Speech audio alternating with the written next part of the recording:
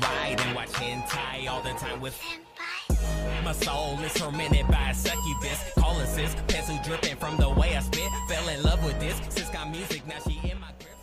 Hey, what's up mga kabis, and welcome to Miles Pitiligan. So ngayong video na to, gagawa ako ng enclosure setup ng aking Asian Forest Scorpion. Scientific name, Heterometrus longimanus.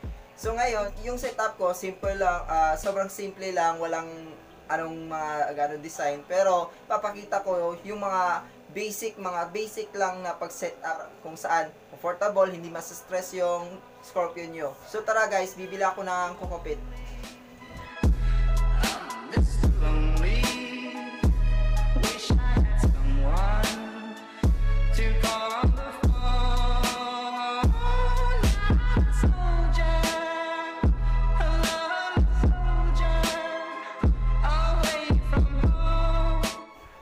So ayan guys, tapos na po ako bumili. Nandito na ako sa area ko, balik ulit. Magaan naman yung kokopit, hindi naman masyadong mabigat. So ayan po guys, setup time. So ito pala yung empty enclosure na gagamitin ko or paglalagyan ko ng aking Scorpion. So una-una, thank you nga pala ka Boss John Marco sa enclosure dahil pinahiram ako. Actually dito sa akin. Pinahiram to para to sa birthday dragon niya, kaso namatay na. Condolence again boss. So ito na yung kokopit. Ito yung kokopit na binili ko. Marami pa doon, pero ito lang muna ang gagamitin ko kung ilan yung gagamitin ko. So setup time na tayo guys, no? Setup na tayo.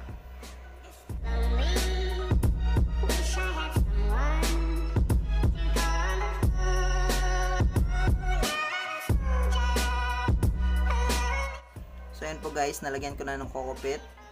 So ang next na gagamitin ko ay itong wood na to. Kasama to sa pinahiram ni Boss John Marco. Gagamitin ko ito for hide ng aking Scorpion. So lalagay natin.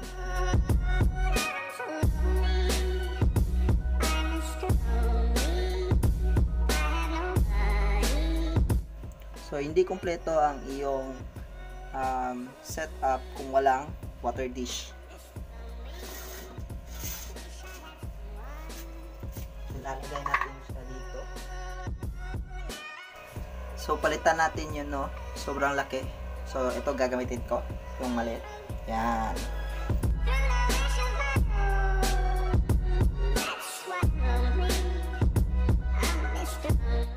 So ayan guys, tapos na po akong lagay ng kokopit, hide, at ng water dish.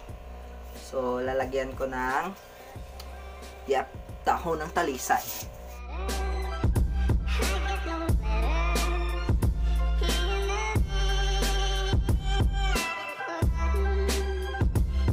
So ayan po guys, tapos na po yung mga nilagay kong dahon-dahon. So yung ginawa ko, pinagpunit-punit ko lang para mukhang marami tignan. So ang next na lalagay ko ay ang mga live plants. So mga live plants na gagamitin ko ay ito. So hindi ko alam, pero noon ito yung ginagamit ko. So lalagay ko na. So make sure na malinis at wala yung mga yung mga nakakasama sa alaga mo. So set up ko na.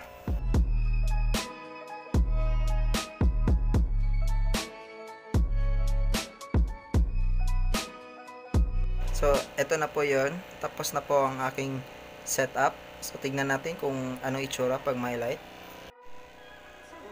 Ayan.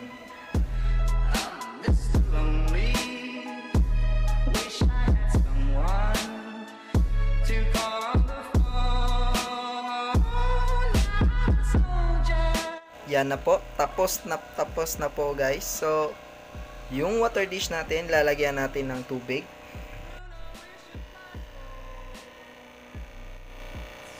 So, ayan lang natin mag-overflow, no? Ayan.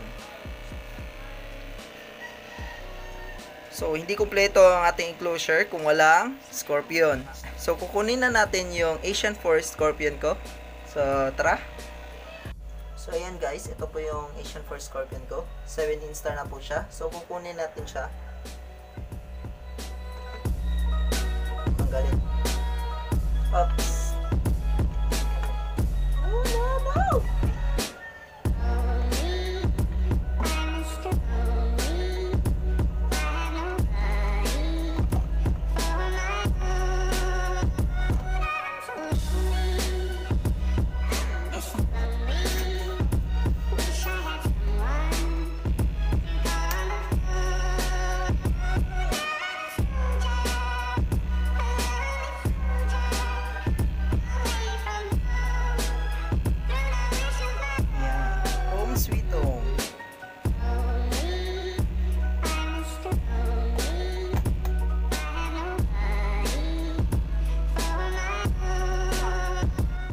So, ayan po guys, yung aking basic setup ng aking Asian Force Scorpion. So, hope you guys learn something na paano mag-setups, and hope na nagustuhan nyo yung aking vlog.